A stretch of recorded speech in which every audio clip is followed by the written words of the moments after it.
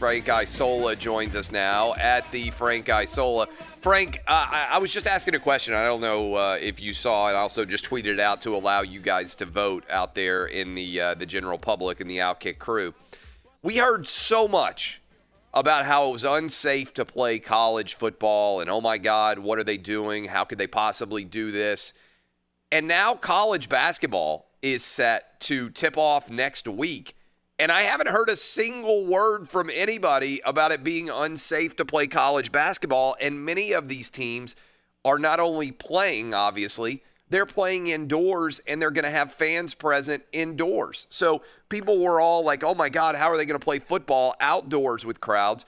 And then they're saying nothing at all about college basketball. Now, I'm in favor of all sports being played and finding a way to do it.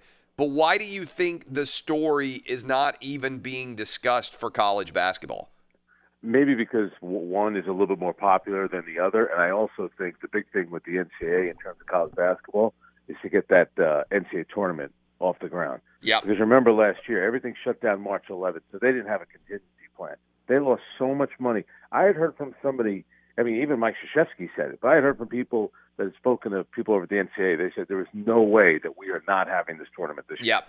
That's why you've already heard them come out, right, and say to their credit, in one location in Indianapolis. There's too much money involved. That's why I don't even think they care how many games these guys play. Whether it's 15, 20, 25, whatever the case may be, they want to get that tournament going. I think there's so much stuff going on right now that maybe it is kind of floating under the radar. Because remember, Clay, by now the college basketball season already would have started in a normal year. Yeah, I just think it's wild that we had such a huge debate. Like, I had to fight tooth and nail in order for the college football season to happen, and I felt like every day was a knife fight on social media with all these people trying to, myocarditis, or, we just mentioned, like, Dennis Dodd wrote this histrionic column about how many college football players were going to die if they actually played the season, and it's obviously been proven so far to be a total joke, like the fact that was ever written.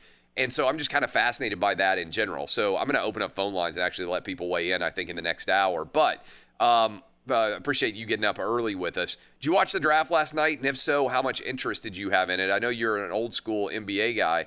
We were talking about this off the jump. A lot of the guys we just don't know and/or didn't get to watch play in the NCAA tournament. So it felt in many ways sort of anticlimactic compared to the usual NBA draft.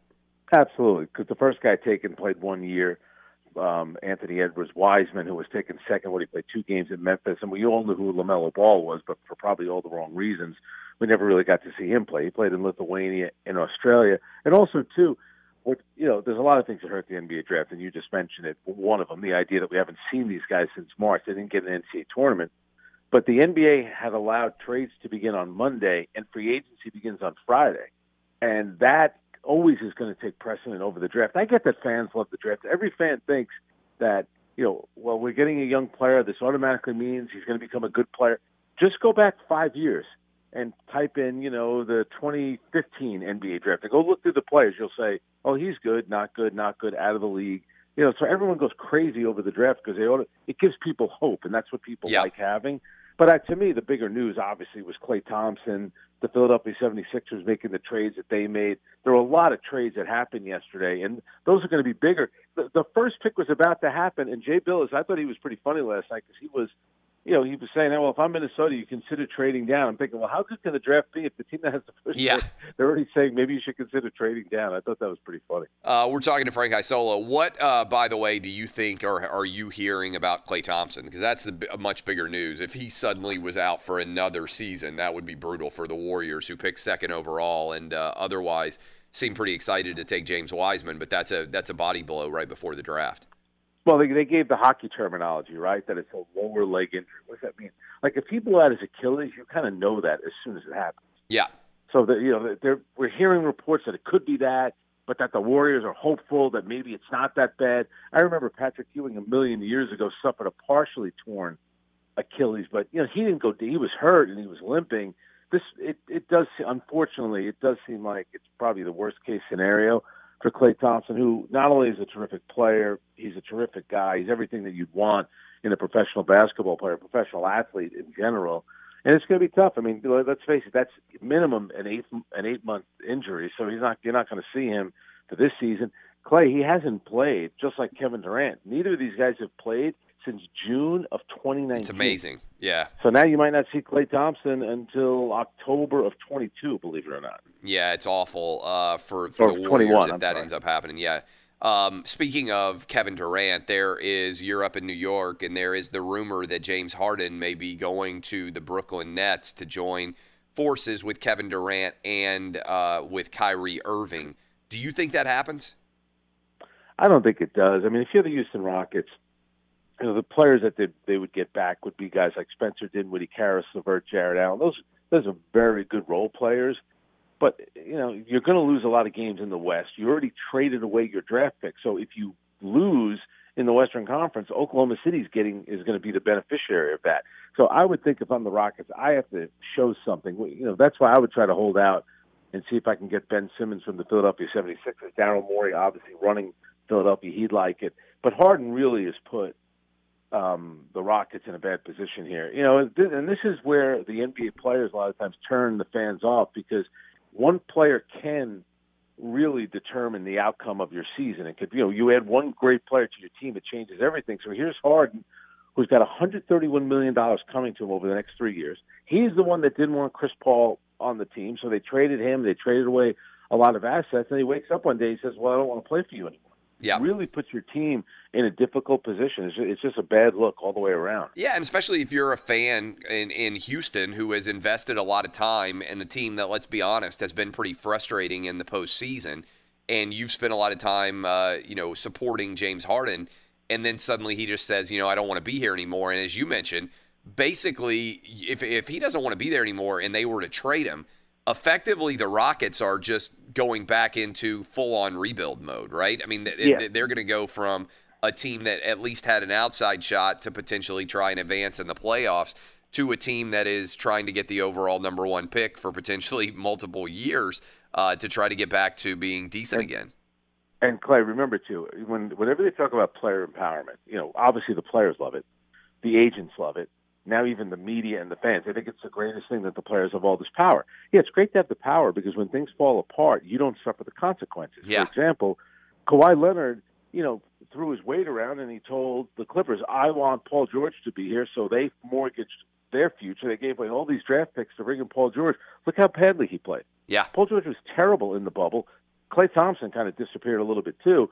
And what happened? Doc Rivers lost his job. Now, the one guy where player empowerment has worked out, you don't have to always agree with it, but LeBron at least brings you to the finals, and chances are you might win. So he throws his weight around in L.A., wants him to get Davis, they do, and they win it. So player empowerment, if I was a player, yeah, it's a great thing, because when it doesn't work out, I'm the last one that gets blamed. Everybody else gets blamed. The coach is going to get blamed, the GM will get blamed, and I move along scot-free. What'd you think of Justin Herbert's haircut? Do you ever have a really bad haircut in your life where you were like, man, this is a disaster? Of course. Yeah. Of course. And then what the barber tells you, right? Yeah. It'll grow back. Yeah, of course. I mean, then you got to walk around with a hat for like a week, and then you got to, if you're a guy, now back, you were allowed, believe it or not, Clay, 20, 30 years ago, you were allowed to do this. You were allowed to make fun of people with a bad haircut. Oh, yeah, right. It wasn't bullying. You were just busting chops. That's what it was considered back then. Yes. And you would face a lot of that for a long time in school, that's for sure. Oh, I mean, nowadays everything's offensive, yes. But yes, the bad haircut. I mean, I saw the Justin Herbert haircut, and I said, I don't know if I can support this guy for Rookie of the Year anymore. This is a bad decision. I don't know if I trust him as the face of the franchise after that haircut decision. Frank Isola, anything big going on for you for the weekend? No, I'm obviously the free agency is Friday. Yeah. And then what's the big college football game? Well, I got that Northwestern. My son went to Northwestern, so I got to see Northwestern, Wisconsin. Yeah, it's a big Northwestern game. Is and real crazily, Indiana, Ohio State's kind of a big game as well going forward. Oh, and Indiana, that's an excellent one. Yeah. How about Michigan? How about Michigan State? Michigan State got kind of smoked at home by both Rutgers and Indiana. Yeah, they're in a rough spot, and they beat Michigan, which is still maybe the most surprising outcome of all of those to see exactly where they are. Good stuff as always, Frank Isola. We will talk to you next week. All right, Clay, thanks. That's Frank Isola at the Frank Isola. When we come back, I'll update you. I got put a poll question up about that college basketball question I was asking. We'll also open up phones, 877-996-6369. Why do you think everybody's just shutting up about the fact that college basketball is starting after all the battles to try to keep college football from happening? It's really fascinating. This is Outkick on Fox Sports Radio.